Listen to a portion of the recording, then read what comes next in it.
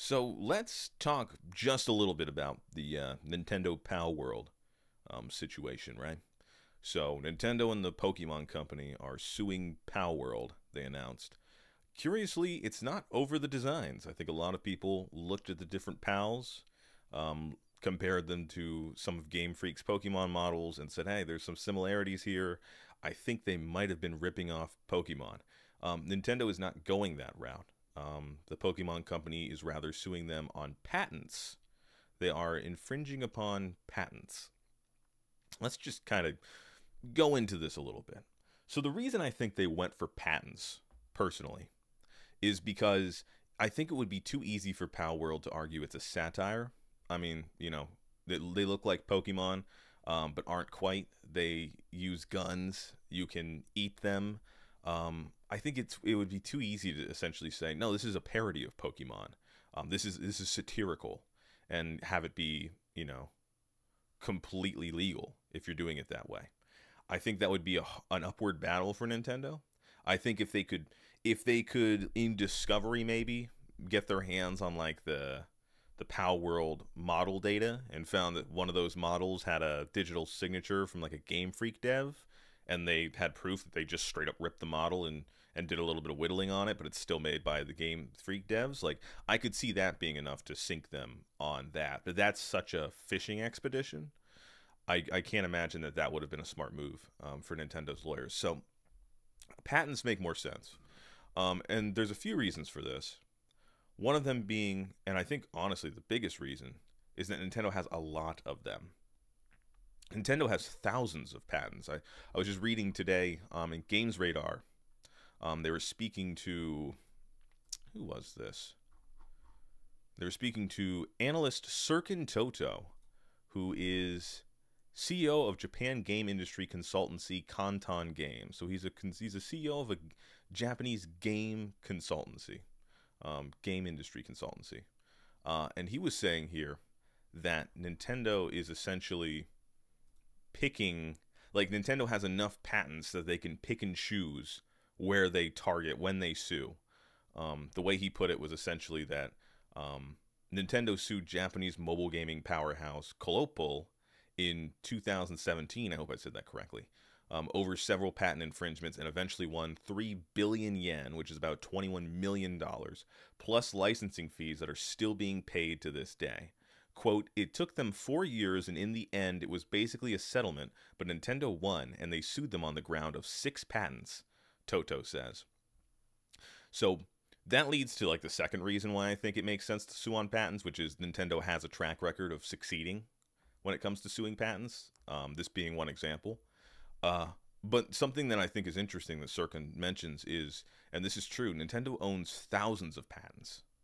Thousands of patents.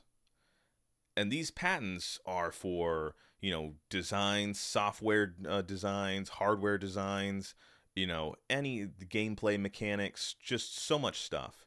And as he put it, and I think this is the most succinct way for him to put it, Nintendo could have sued the entire video game industry, or sued half of the gaming industry back in 2017. But note, they only did that. Like, that's what he's trying to get at. They sued that Japanese mobile gaming powerhouse, and they won, and they're still getting licensing fees paid to them. But they had enough patents, they could probably have sued half the games industry. Patents can be very toxic to any kind of creative industry, I feel. Any industry at all, honestly, because it can really stifle creativity. I remember 2 examples when it comes to Bandai Namco, famously. They had patents for the system in Gradius, where it's like you pick up an item and then it increases, like the more items you pick up, the more better upgrade you can get. It's a very specific system used, the upgrade, the power-up system in Gradius, and Bandai Namco had a patent on that, and they had a patent on mini games on loading screens. And like, nobody could make a game that had mini games on their loading screens for years because Bandai Namco owned the rights to that, which is just utterly frustrating, right? It's such a like specific patent, yet vague.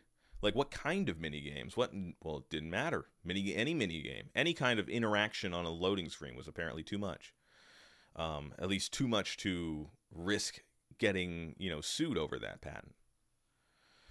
So I feel when I think about this strategy, um, and I guess the other thing that needs to be mentioned too is I think the reason why Nintendo chose to sue Palworld is because Palworld is trying to expand into the markets that the Pokemon company is comfortable in. When they were sticking to their own thing and they were like, "Oh, we're going to make a video game. It's going to be on PC and like Xbox. It's great." Once they started being like, "Okay, we're releasing it on more platforms. Okay, we're getting an anime. Okay, we're getting merchandising and, stuffed animals of your favorite pals." That, I think, is where Pokemon Company said, "Okay, whoa, whoa, whoa. Hold on a second. That's what we do. That's our sector, okay? We make the stuffed animals. We have the anime. Like that's our thing, okay? Like that you don't touch that." So I think when it was just a video game and it was just a smaller thing, I don't think Nintendo cared too much. But once they realized that Palworld, one, was highly successful and made almost $500 million, and two, was starting to expand into the same areas that Pokemon has been very successful in, they kind of said, "Okay, time to put a kibosh on all this." Now, I think, and once again, there's going to be a lot of armchair lawyering that's going to go on. You're going to hear, I don't pretend to understand, like, the Japanese patent system and the justice system. Just if I were to think about it, I would think that Nintendo's lawyers' plan here would be to bury, Palworld, Pocket Pair, the developers of Palworld, in patents. If Nintendo has thousands of these things, then it shouldn't be too hard for them to pull up a few of them, and say, "Hey, in Palworld, this, and this, infringes upon multiple different patents we own." And I think if you're a judge or something, one patent is kind of like, okay, well, that might be a bit petty. Two, maybe. But if someone makes something and infringes upon, say like 5 or 6 or more patents, at a certain point you gotta wonder, are any of these patents like worth the paper they're printed on? I feel like for the protection of the patent system, it might come to a point where if why patent all that stuff if you can just toss out, 6 or 7 patents all at one time just because, they're all not legitimate. I just feel like it'd be a little bit more difficult for the judge the more patents you pile on, I think the harder it is for the judge to say, "Oh, all of them aren't valid," in this instance. So it might be the case that Nintendo's lawyers are planning to bury Pocket Pair in enough patents where there's no way that at least one of them doesn't stick. I also know that I believe there was a patent for the mechanic of throwing Pokeballs, essentially, like a third-person kind of open-world perspective, which they patented not too long before Palworld came out, I believe. It was for Legends Arceus, I would imagine. And that might be one that they'd be pulling out. And that one's very specific, so that they might have something of a case on that, but I really wouldn't know. Point is, though, obviously people are concerned because if Nintendo does win this, it does, depending on what patents it is that they are using, it does make a lot of other people feel probably a little bit more concerned about releasing their own Pokemon-style games, because you don't know if Big N is going to come down on you. Now, I do think, as Sirkin Toto noted here, with this lawsuit that happened with this mobile gaming powerhouse back in 2017, Nintendo could have sued a bunch of people. Nintendo could sue so many people all the time, everywhere, if they wanted to. They could be the most obnoxiously disruptive company in the industry. I'm sure there's 1,000 different indie games. I mean, the thing is, Nintendo is so influential to the games industry that a vast chunk of what they have made and what they do is going to be, if not wholesale, at least very, partially taken and put into other games, as, just because those people play those games, they're inspired by those systems, and they put them in. So much of the video game industry has been built off of Nintendo's legacy. And I'm not just trying to talk them up. The same is with Sony, and to a lesser extent, but still with Microsoft and many other companies like Sega and Capcom, etc. But a lot of this industry, and especially its innovation, is built off of the back of Nintendo's R&D division. And if they have patents for so much stuff, and so much of that stuff is put into other people's games, Nintendo could just keep, doing this forever. But I think they're very targeted about this. I think Nintendo knows that if you just do this to every indie game ever, if you do this to Temtem or you do this to Cassette Beasts, then you're just getting too petty and you're not even going to get like any money out of those. At that point, it's just kind of like it really is just going to be a waste of time. It's not going to be worth, the legal paper you're printing it on. So I think in this case, if something makes $500 million and it is threatening your cash cow, I mean, Pokemon is, if I'm not mistaken, the highest grossing media franchise in the history of the planet Earth. So like this isn't like something Nintendo wants to mess around with. Like you come for Pokemon, you come for, the cash cow.